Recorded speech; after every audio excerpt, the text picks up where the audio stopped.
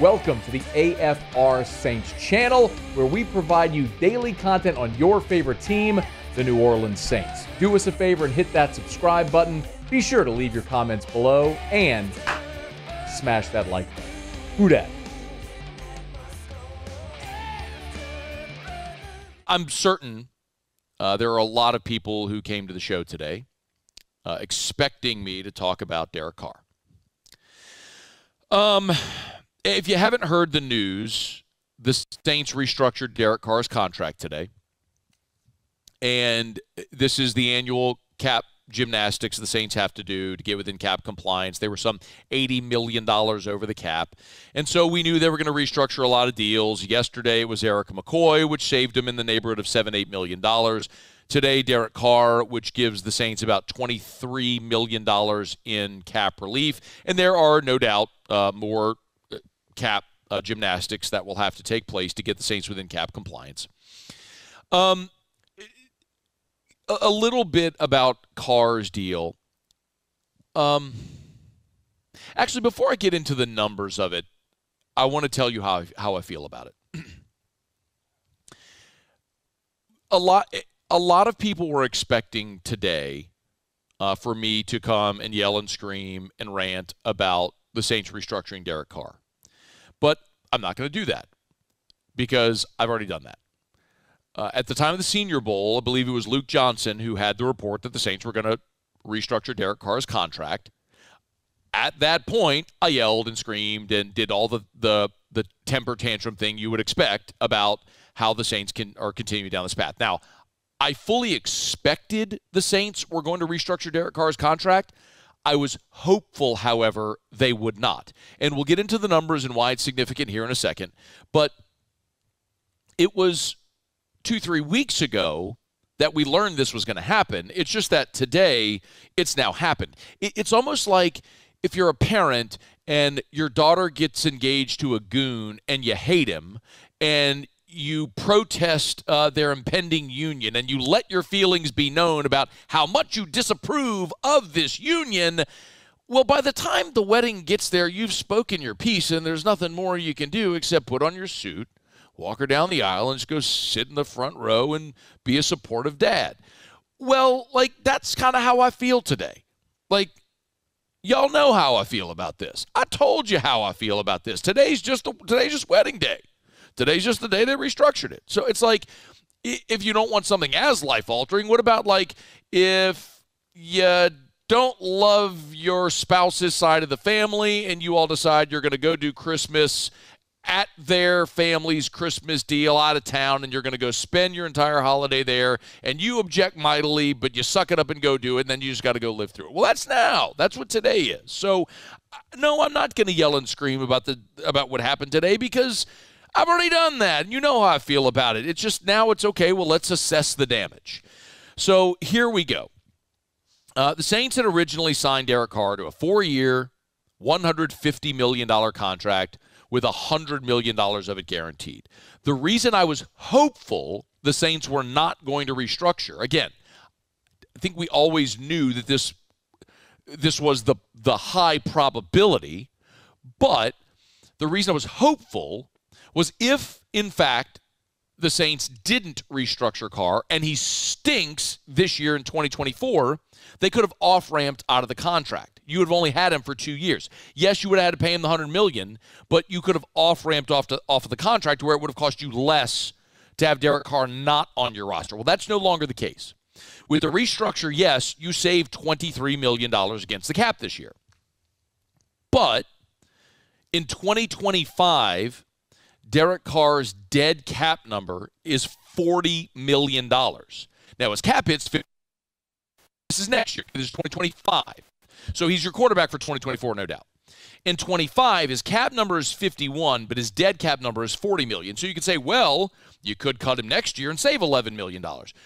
You could, but you'd also have $40 million of dead cap money, which would be by far a record number of dead cap money, meaning that's money you don't get to spend on players you know on your roster.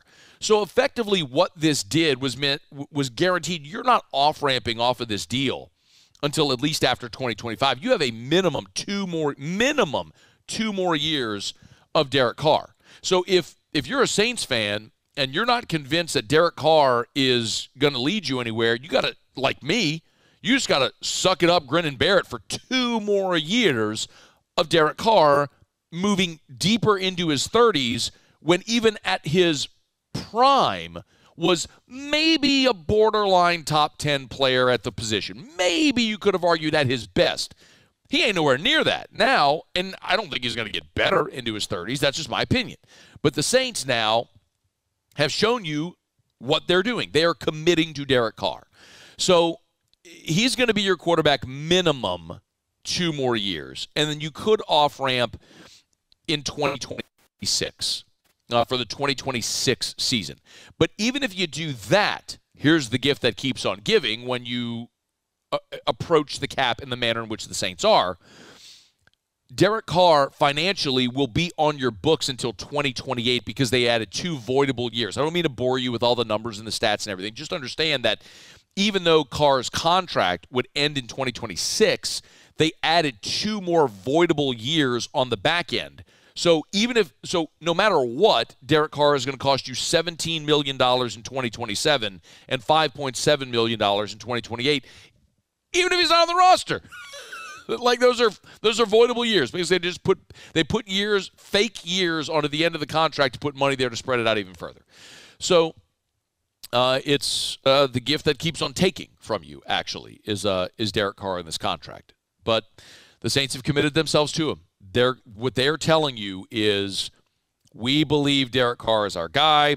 We believe that Clint Kubiak will come in and maximize Derek Carr. We believe he's the guy that's going to bring us back to glory. I look at that and laugh. You all know that. I've spoken my piece about this. Well, today is just the day where they walked down the aisle and said their vows and exchanged rings and kissed, and then we all went to a reception where they had mediocre food and and drinks, and you drank some booze and danced to a DJ and then went home. That's today. So, awesome. We're stuck with Derek Carr. But we already knew we were going to be. The other part of today, with this news, and again, it's what we knew and expected, was this restructure. But it also shines a little bit of a light on Jameis Winston's future. So with Derek Carr and this restructure, it certainly speaks to Carr being your starter for a minimum 2 more years. Well, Jameis Winston gave an interview to, I believe this was SI.com. Yes, this is Saints News Network. And he was asked about it. Jameis was asked about his future. And these are written quotes, so I don't have audio. I'll just have to read the quotes for you. He said, quote, "Well, what's next with me is wherever God and whatever he has." I'm sorry? Do we have the audio? Oh, we do have the audio. My apologies. Okay, my apologies. I'm sorry, Muse. Thank you. I didn't realize we had the audio. Okay, no, here it is. Forgive me. Okay, play number 1. Here was Jameis. My apologies. Here was Jameis. It's such a love for this city that I just admire the individuals, and I admire the culture and integrity that this city possesses. However, my goal is to be, and my desire is to be, a Super Bowl winning starting quarterback in this league. And right now, that doesn't look like a very clear picture with the New Orleans Saints.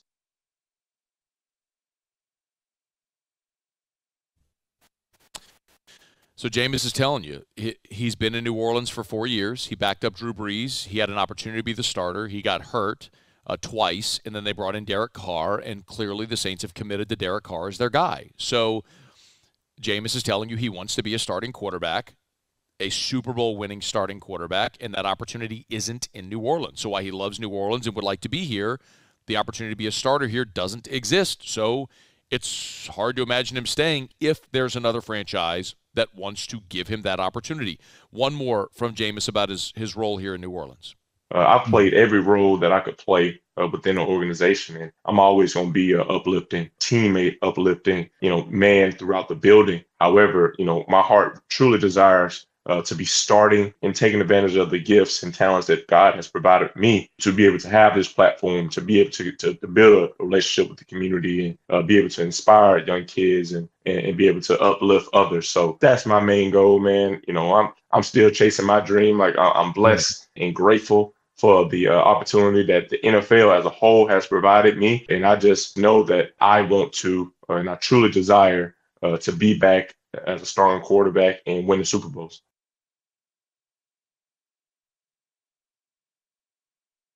If there is a franchise willing to give Jameis Winston that opportunity to be their starter, then the Saints this offseason will be looking for a new backup quarterback behind Derek Carr, who today officially is clearly entrenched for at least minimum 2 more years as the Saints starting quarterback. Hey, thanks so much for watching. Please leave your comments. I love to interact, and be sure to hit the red subscribe button below.